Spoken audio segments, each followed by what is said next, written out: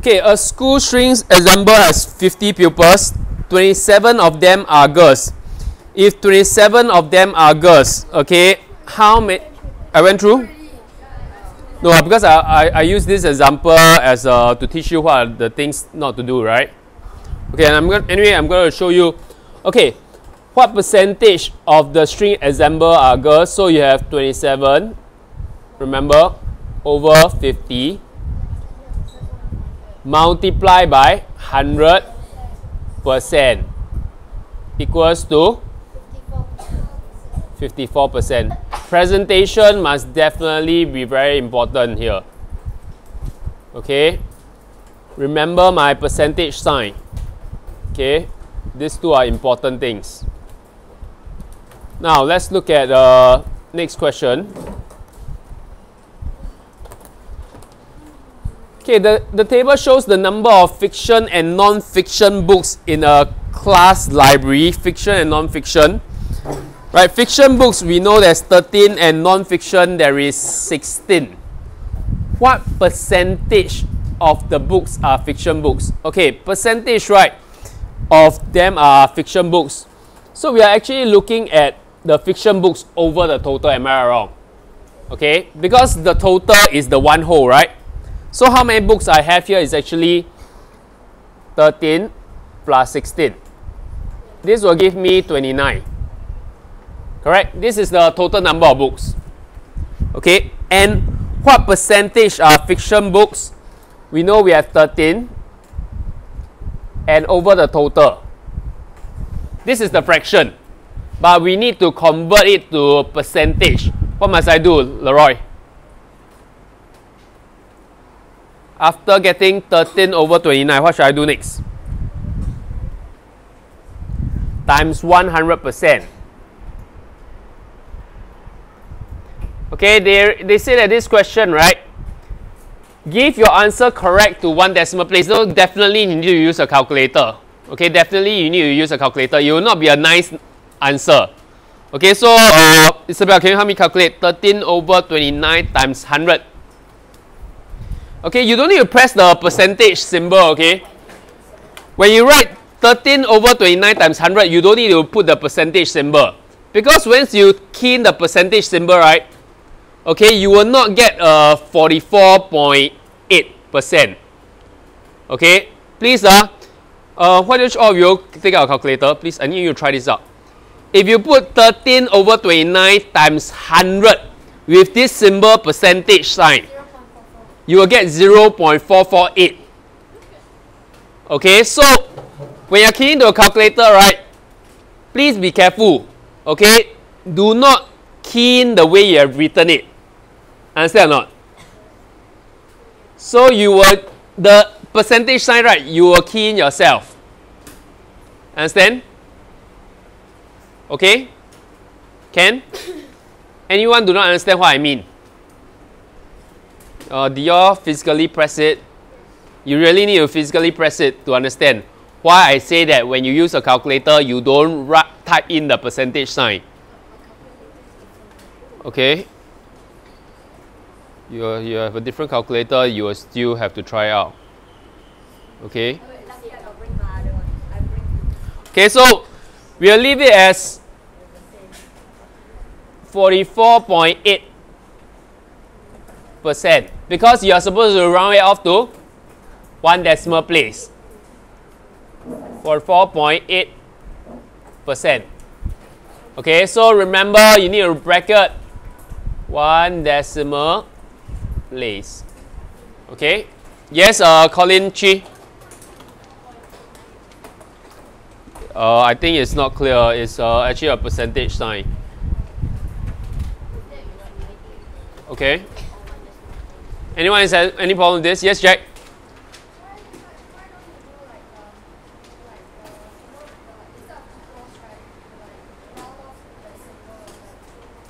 You don't use the wavy equal sign, is it?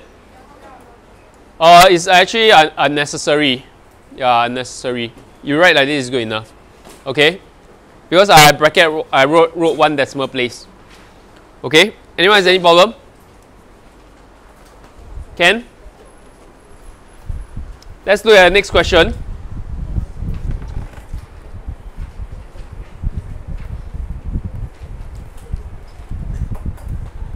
Okay, question 3. Mr. Po has 9 pairs of sneakers.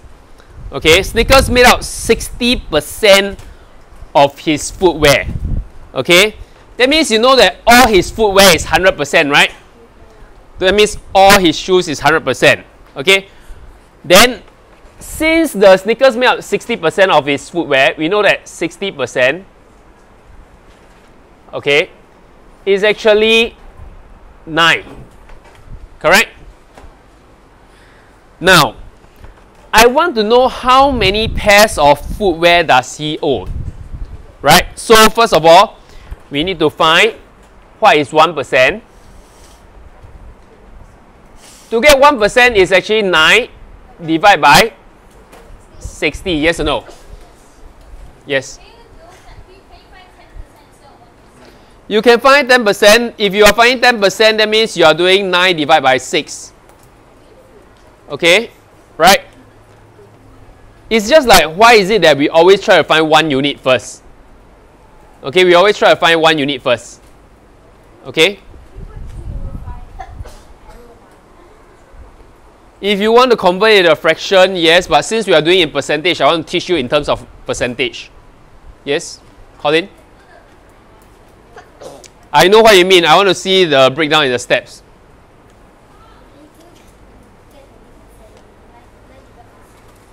You can do 20% as well, but I want you all to have a very structured way of doing.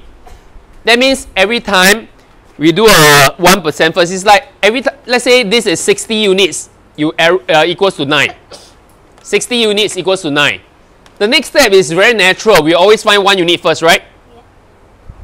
Okay, I want you all to have a very standard structured way of doing. Don't, one question you put 10 units equals something, the other one you put 20 units equals something. Yeah, you find the 1% first. Okay, right? You need to be very structured in the way you do it. Okay, so how you practice is how you perform during exam. You cannot, for one question you do this, oh, I find 10% first. Second question I find 20% first. Third question I find 1%. Inconsistency, right, is the breeding ground for carelessness. When you're very inconsistent in the way you solve a question, that's where carelessness creep in. But if you have a very standard way of solving, that's where you cut down on all your careless mistakes. Yes, Beyond?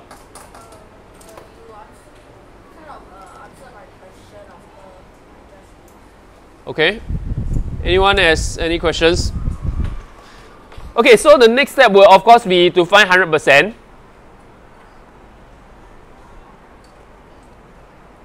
It will be 9 over 60 multiplied by 100. You cannot write 100% here because you're doing 100 times, right? Can you see? From here to here is actually 100 times. Right? So you cannot write 100% here. Do you understand or not? Okay?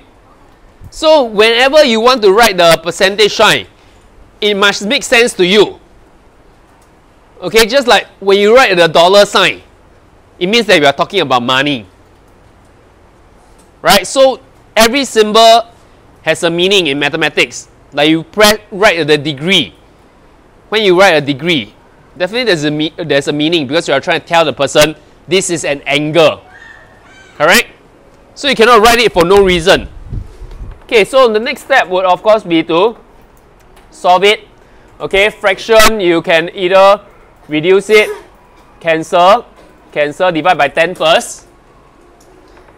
Then you get 3 and you get 5. Sorry. Because I divide by 2, right? 6 divided by 2, I get 3. 10 divided by 2, I get 5, right? I can reduce it further. 1, 3. And I know that he has 15 footwear altogether. Makes sense, right? Yeah, of course, but in this question, they never even put a calculator symbol. Right. Times 4. How many pairs, the total number of footwear that you owe? Not, yeah, not other footwear other than sneakers, but they are asking for the total, so we don't find 40%. 100 over 1, okay, that's fine as well, but just, yeah, if you, I'm fine with that as well. Okay, but if you end up with a 15% at the final answer, you know something is wrong, right? Correct, because how many pairs of footwear does he own? It's not what percentage of, they didn't ask the question as what percentage, correct or wrong? So it must be a whole number, you don't write 15%. So I have this 15. Now next question. Okay. A plate of chili crab at a seafood restaurant costs $72.76, including 7% GST. You know what is GST? Yeah. Goods and services tax. Okay, it's like, let's say you go to buy, let's say you go and buy a pair of sports shoes. Okay, the price they are selling is $100. Okay, but on top of this $100, right? Usually in Singapore, we need to pay this, not just in Singapore, other countries as well. Okay, usually in Singapore, we need to pay this 7% GST, which is the goods and services tax. Yeah, it's to pay this 7% goes to the government. It doesn't go to the seller of the pair of shoes. No, it's not going to increase. It's going to increase in like 2021 to 2025, they are saying. Okay, they're going to increase it to 9%. Okay, but I'm going to explain to you this concept of GST. Okay, let's say if you buy an item that's worth $100. Okay, so on top of paying the person $100, right? You need to pay the person 7% extra. That means this 7% of $100, that means it's $7, right? But this $7, right, that you pay the person extra, right? That means altogether you pay $107. The $7 goes to the government, the $100 go to the seller. Understand? Of course, some countries is more expensive, some countries like 10%. Okay, right? Okay, different countries is different, yeah. Some countries is 10%. Okay, I'm not sure. Any one of you is not a Singaporean. Which country are you from? Sorry? UK. What's the GST there? You don't know? Emma? P? You're from where? Korea? Poland. Poland. You know what's the GST? I'm quite sure UK is United Kingdom is more as a higher percentage. You can go home and ask your mum or dad. Yeah. Okay. In fact, most developed countries have this GST. Okay, goods and services tax. It's because there's a lot of things to pay for. Okay, like for your education, a large part of your education, like right now, right? You're paying a very little amount for your education. Okay, you're paying maybe like a few dollars every month for your education, which you know that definitely that few dollars is not even enough to pay for the electricity, okay, of the school, right? Then where does the rest of the money come from? The rest of the money come from the government.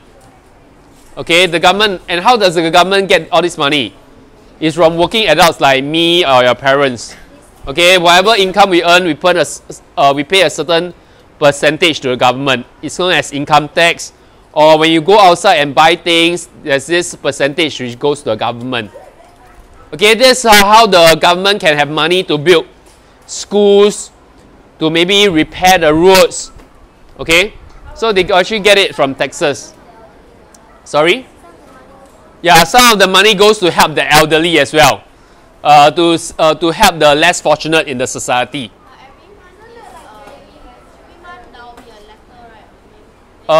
Usually they just deduct from my bank account. Yeah. Every month they only inform me once a year. I'm gonna deduct How many thousand from you? Okay, you're gonna pay by installment. Okay. Yeah. Yes. All Singaporeans, no, as long as you go outside to buy things, you need to pay GST. Except in the canteen, of course, you don't need to pay. But if you go to popular bookshop, you are paying GST. Yeah. Don't talk about Carousel. Those is like Daiso, you're also paying GST. Yeah, they are already included in the $2. Yeah. Sometimes they already include in the price. Yeah. Yeah. Sometimes it's like this. Okay. Sometimes, right, the things that you buy, right, the GST is already reflected there. How about 7-Eleven? Okay. 7-Eleven definitely have GST. Okay. Right. If you are talking about a normal fruit seller outside, they're selling maybe one bunch of bananas for like $3. Of course, they don't pay GST. Only those business, right, they are very big. NTUC Fair Price, you know, the supermarket, Giant, Kama SG, of course, is not, it's different. Yeah, so I'm talking about those big organizations, restaurants, all that. Even your McDonald's meal is inclusive of GST. Yeah, it's inclusive of GST, right? So, now, please let me finish this question, then I'll let you go for recess. Okay, so this chili crab, right? You can see it's a very weird amount they are charging. There's this .76. Okay, because it includes the 7% GST. So, other than paying 100%, okay, the 100% is for the chili crab. You're paying this extra 7%. So, altogether, how many percent are you paying? 107. Yes.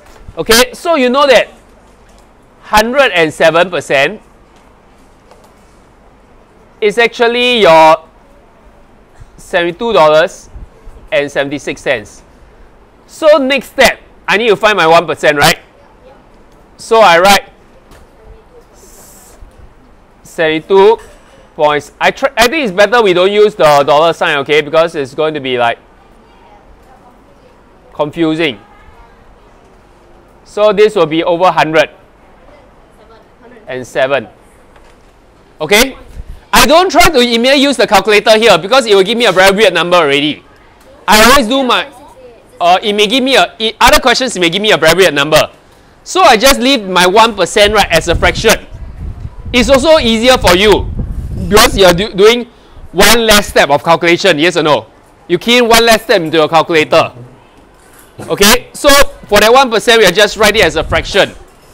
Okay, or if you think that this is wrong, which is wrong actually, because you have decimal inside a fraction, you can just write is divide by 107. Because we cannot have a decimal inside a fraction, am I right? Am I right? We can't have a decimal inside a fraction, so I express it this way. Yes, Clarence?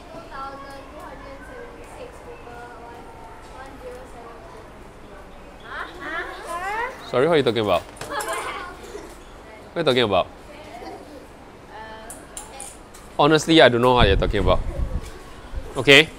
So the next step would be to find 100%, right? Okay, I need to find 100%. So it's 72.76 divided by 107 times 100. Do I need to put brackets anywhere? Do I need to put bracket anywhere? No need, right? Because order operation states that I'm moving from left to right. So there's no need, because division and multiplication, I'm just moving from left to right. So there's no need to put the brackets. Okay, so what's the answer? Yeah, so you got a very nice number, which is 68. So by the final step, please write $68.